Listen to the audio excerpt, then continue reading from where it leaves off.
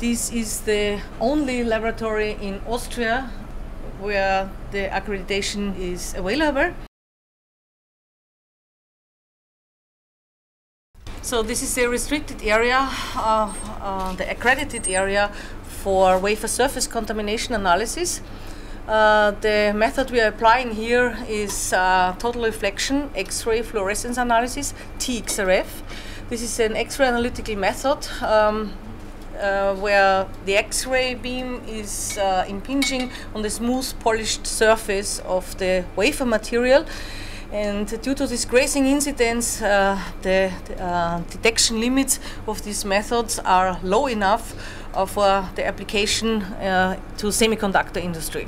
Semiconductor industry is requesting low detection limits for contamination on silicon wafer surfaces because the shrinking of the device size is only possible if the wafer surface contamination is below a special value, and this special value is below 10 to the 10th atoms per square centimeter.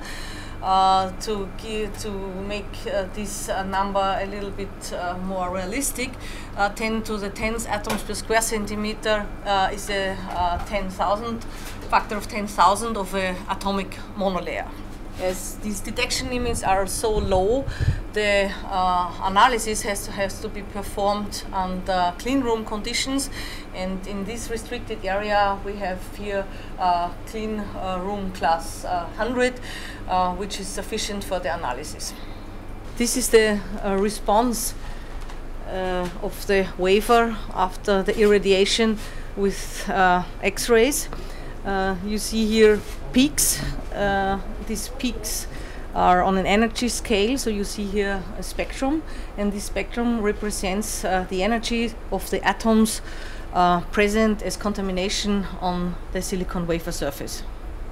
As one of the main tasks of the Vienna University of Technology is research-based teaching, we offer here the students the possibility to get familiar with the quality management combined with the method, with the analytical method of TXRF or wafer surface analysis, and it is a possibility to learn this as a hands-on training.